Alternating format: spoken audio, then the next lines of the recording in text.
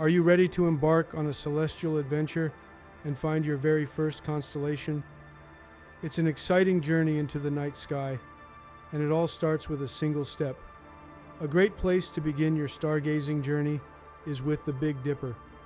This prominent group of stars is easily recognizable and serves as a fantastic starting point for navigating the night sky. To get started, venture outside on a clear night when the stars are shining brightly and visibility is at its best.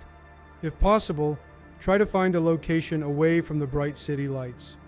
Light pollution can make it harder to see the fainter stars, so a darker spot will give you a much better view. Once you're outside, give your eyes about 15 to 20 minutes to fully adjust to the darkness.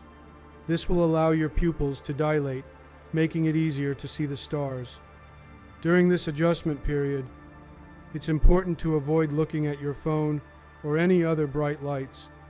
These can disrupt your night vision and make it harder to see the stars. Now face north and begin to carefully scan the sky, letting your eyes wander across the vast expanse above. Look for a distinctive pattern of 7 bright stars that stand out against the darker background. These 7 stars form a recognizable shape, often described as a spoon or a pot, with a clear bowl and handle. 4 of these stars come together to create the bowl of the Big Dipper, forming a somewhat rectangular shape, and the remaining 3 stars extend out from the bowl, forming the handle of the dipper. Be patient as you search, and don't get discouraged if you don't spot it right away. With a little perseverance, the pattern will eventually pop out at you, becoming clear and distinct against the backdrop of the night sky.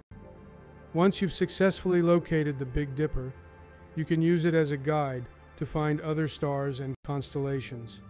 In particular, focus on the 2 outer stars that form the edge of the Dipper's bowl. We'll use these as pointers to find another important star.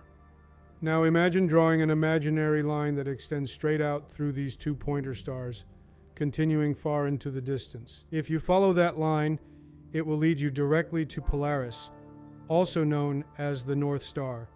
What's special about Polaris is that it appears to remain fixed in the sky, never moving its position. This is because it sits almost directly above the Earth's North Pole, making it a reliable marker of true north. Congratulations, you've now successfully found your first asterism, the Big Dipper, and located Polaris, the North Star.